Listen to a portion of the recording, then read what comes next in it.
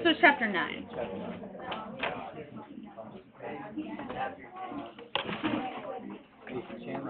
When we're talking about chapter 9, the only other things that I would say may show up, okay, are going to be, of course, how do they get their funding? So the first idea was pick a strategy, either international trade or self-sufficiency. How do they get their funding? Okay, you can either have a transnational corporation.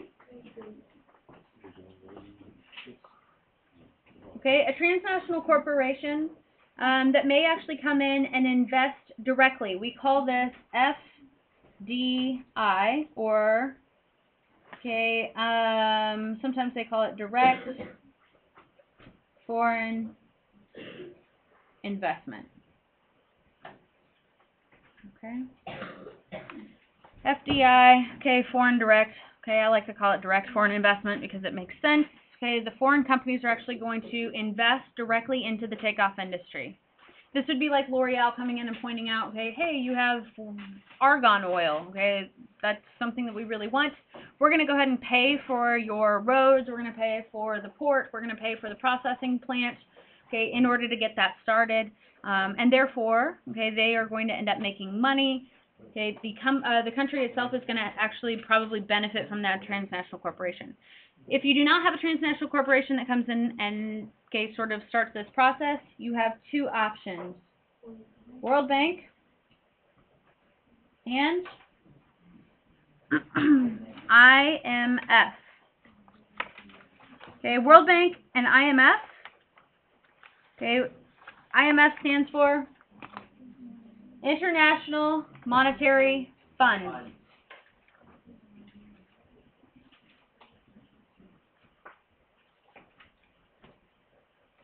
So, of these two, okay, they're going to provide your country with money. Usually, World Bank is going to provide money particularly for infrastructure, okay, so that you can build roads. The idea is if you can build roads, if you can put in electricity, water, all of those good things, then an MDC transnational corporation would see, hey, I don't have to pay for all of that there. Okay, this is much more convenient for me to come in and put one of my businesses or takeoff industries there. Okay, unfortunately, sometimes they'll build all of this infrastructure and then no transnational corporation shows up, which means that they end up owing a lot of money. So now, before actually giving out funding, they give and they make you actually sign something called a structural adjustment program. Okay, this is basically a plan that the borrowing country, or I'll use the word state since that's okay politically correct. Okay, it's a plan that the borrowing state makes, okay, to basically show how they'll pay back money.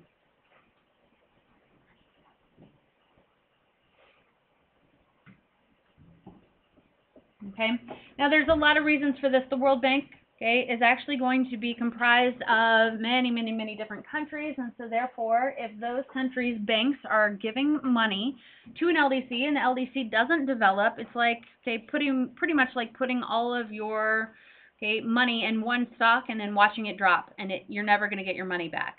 Okay, so instead of just giving out money and hoping that it will do well, they give out money, and then the people who actually are taking the money and trying to develop with it sign this plan that says, look, if it doesn't work, here's how we're going to pay you back. And unfortunately, a lot of times it means we're going to have to take money from our social programs. So probably from feeding our people, maybe taking care of education, taking care of, okay, women and children, hospitals, okay, stuff like that. Basically, we're going to have to drain our financial resources in order to pay you back. But the World Bank a lot of times says we will not give you money until you sign one of these. Okay, the IMF, International Monetary Fund, similar situation, okay, giving out grants or funding in hopes that they will develop. There's one more option: fair trade. Okay, fair trade is usually small. They are not corporate, which means that usually local people own them, sometimes even families. Okay, the money will go to, okay, fair wages. Not only fair wages, but like improvements in maybe the education, improvements in the infrastructure, giving out loans to their workers so that they can improve the area. Fair trade is going to be taking the product and selling it directly to the consumer. You are not going to actually use retailers. You're not going to use a huge transnational corporation. So, for example, Caribou Coffee. Okay, this morning while I was in there, they have fair trade coffee, which means that that coffee does not go through a distributor. That means that that coffee is made in, okay, we'll say, for example, I don't know, Colombia. Okay, if it's made in Colombia on a fair trade farm, that means that the majority of the money, okay, is not going through someone else to get back to them. Instead, the money is actually going right back to that farm. Okay, they're able to provide their people with fair wages. Okay, they're able to provide them with, you know, safety, protection. Okay, all of those types of things. You know, paid maternity leave, etc. At the same time, I get the guarantee that I'm, okay, not really, I guess, abusing, okay, a cheap laborer, but I also get the guarantee that there's no chemicals or pesticides, okay, used on whatever it is. Okay, so those are kind of in demand right now, along with that whole organic thing. Examples of fair trade, okay, coffee is a good example. Chocolate is a good example. Was that? Yeah, Altered State. Oh my gosh, Altered State. You guys know what I'm talking about over in Zona Rosa. Fair trade all over that place. Okay, if you buy things there, the money is going directly back to, say, the people who are making it, which is pretty cool. Okay. The only other things for Chapter 9, okay, consider the dependency theories, the idea that potentially we will never actually have LDCs develop because we've kept them in a state of total backwardness. Okay, some good ones to look back at are Andre Gunder Frank, Angry German. Okay, he says that development somewhere means underdevelopment somewhere else. Okay, and that you cannot actually have everybody develop. Okay, kind of, you know, doom and gloom. Okay, but also maybe a little realistic. Another example would be Emmanuel Wallerstein and the world systems theory. Okay, world systems theory, of course, core, semi-periphery, periphery. The core is going to always exploit the periphery and the semi-periphery and purposely keep them in a state of backwardness because, again, it kind of links back in with the dependency theory, is the idea that, okay, if everybody develops, you're creating your own competition, which is a terrible, horrible way of looking at it, okay, but a lot of times that's true. All right. The only other thing was geographic path dependency, which is a totally different idea.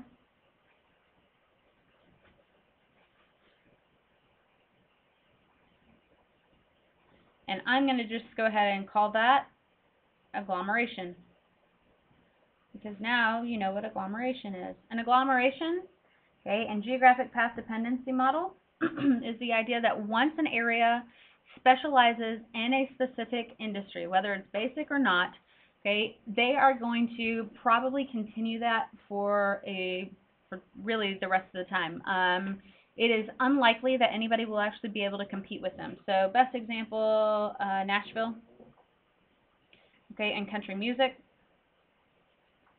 Okay, it's going to be an agglomeration because everybody in the country music industry is going to locate there. Sure, they may be in competition, but they are not in competition locally. They're in competition, okay, in terms of basic industry and bringing money in. But they are going to benefit from shared laborers, okay, shared costs, okay, specialization of people in that industry are all going to locate there. Talent agents are actually going to be there. So if you're a singer, you're going to go there. The other example is Silicon Valley. Okay, and that's going to be computer technology. Okay, Again, okay, that area is known for, okay, really now decades of computer technology. Okay, banks are willing to fund new startup programs and maybe even some experimental, okay, types of things there. Silicon chips, okay, were made there, which are computer chips. If people graduate from MIT, okay, and they want to go directly into information technology, they're going to go there. They know they'll find a job. At the same time, the Silicon Valley companies benefit because they're going to get all the best workers without having to go look for them. That's a really, really good example of agglomeration. As long as, okay, deglomeration doesn't occur, okay, this is going to continue pretty much forever. Okay? Deglomeration is going to be when usually one, so say for example Silicon Valley has like 4 main computer companies. If one goes out, okay, a lot of times that means that now you have a fourth of the computer workers that are out of business or out, you know, they don't have a job. So they're not spending money in the economy, which means now everybody has 1/4 of, or 3/4 of the consumers that they used to have. Detroit was the example where it just kind of continuous down, okay? All right, we have 10 minutes and we're going to knock out chapter 10, okay? Yeah, 10 in 10 minutes. It's going to be amazing. I mean, if you want to stay till 10, you can.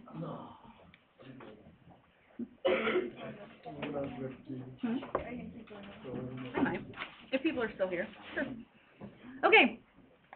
Agriculture, primary industry. Okay, we know that if we're talking about ancient agriculture, we have vegetative planting, okay, and then we have seed agriculture.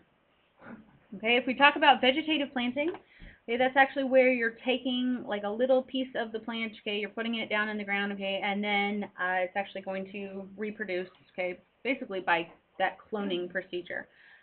Sometimes we call this cutting, okay, and that's what we still do today.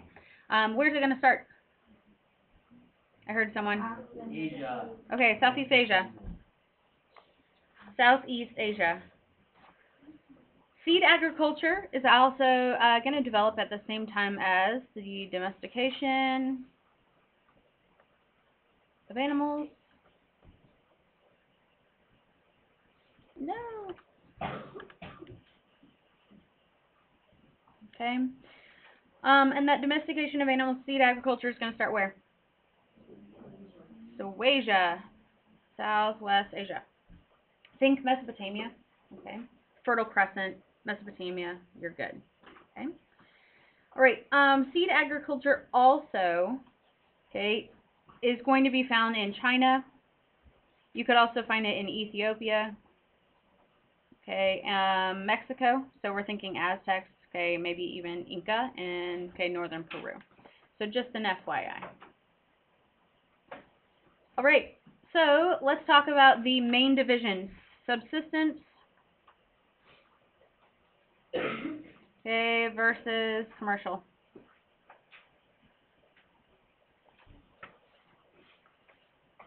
All right. So subsistence agriculture, the main purpose is survival, yeah. Okay, your purpose is one thing that is going to, okay, basically be different between the two. For subsistence, okay, it's going to be survival. Feeding yourself and your family. Commercial is going to be for sale. Okay. The second thing is going to be the percentage of farmers in the country. If it's subsistence, it's going to be what percentage? A very high, if not all. Okay, and then in MDCs it would be what? Very low. Remember, okay, less than 2%.